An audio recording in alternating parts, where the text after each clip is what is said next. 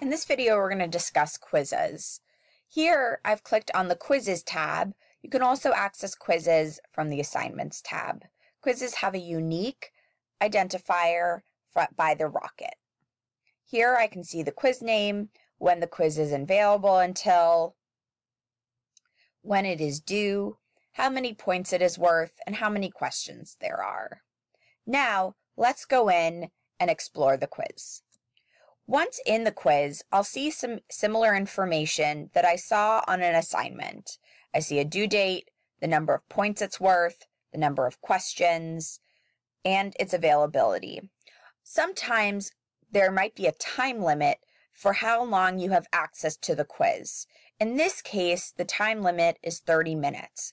So once I press Take the Quiz, it means that a timer will go off and I'll have 30 minutes to complete it. Once 30 minutes has elapsed, the quiz will close down as to the number of questions that I've answered. So it's important to keep in mind if there's a time limit on any quiz that you take. Below this information are instructions, details on the quiz or exam, and those will be provided here. To enter into the quiz, press Take the Quiz. The quiz will get loaded and it will show when it is started. You'll see above that there was a brief message as to that you had 30 minutes. You can also see that the time is running and you will see how much time you have left over here in the right-hand side.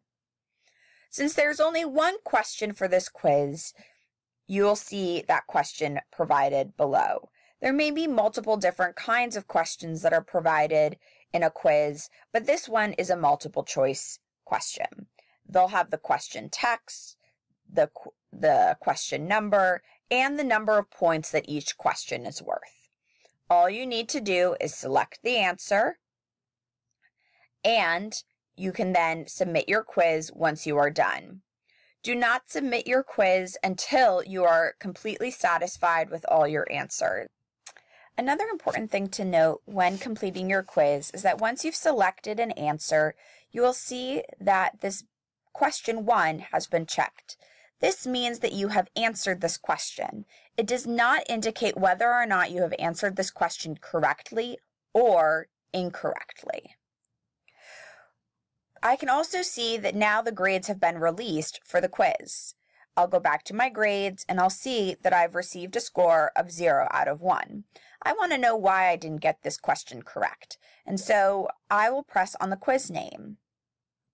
Once pressing on the quiz name, I can see the results to the questions of the quiz.